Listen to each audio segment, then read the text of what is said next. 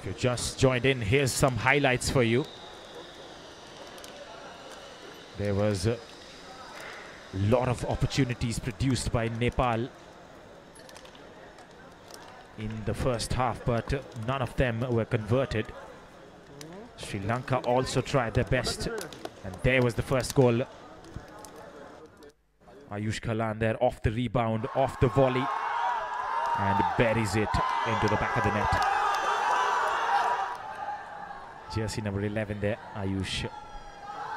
And there was the second goal, which was a spectacular one from Kritish Ratnachunju. Found the corner of the net, and that is definitely going to be a highlights for the tournament going forward as well. And then it was the